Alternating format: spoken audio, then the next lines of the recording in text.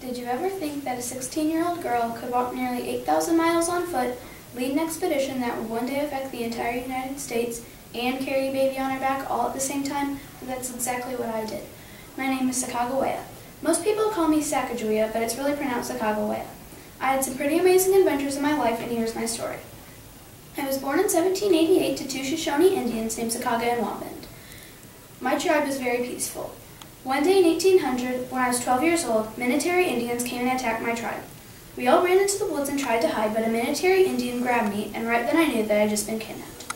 They took me 600 miles from my home and gave me to a Minotary family. A few years later, there was a Canadian fur trader. His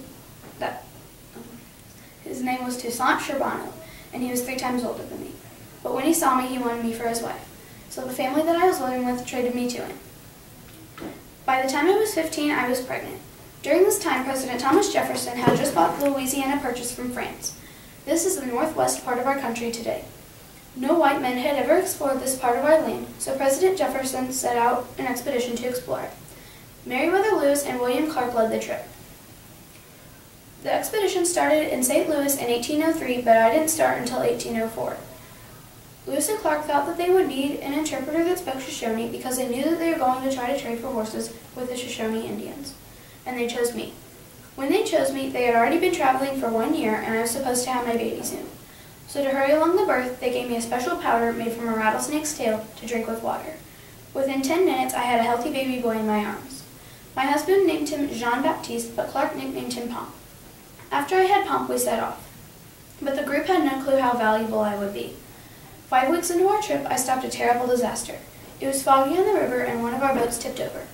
One person fell out and couldn't swim, so I helped him back into the boat. Then most of our belongings fell out, so I got in the water and saved them before they floated away. I didn't just help with this terrible disaster. I helped Lewis and Clark navigate through the woods and taught them about different plants. In 1805, I got reunited with my tribe. When I was kidnapped, I was worried that my family had not survived. But when I found my tribe, I realized that my brother and sister survived. We traded battle axes, knives, and clothing with the Shoshone for the horses that we needed to finish the expedition. It took us 28 months to finish the trip. When it was over, my husband, son, and I moved to St. Louis for a while and then moved to South Dakota where I had my baby daughter, Lisette. I died soon after having Lisette in 1812. I was very young, only in my 20s when I died. But nobody really knows how I died. In the year 2000, the United States issued a dollar coin with my face on it. They thought that because of all the help I gave Lewis and Clark, their expedition was a success. I got the Louisiana Purchase mapped and learned about so Americans could start moving westward. This is why I was such an important person in American history.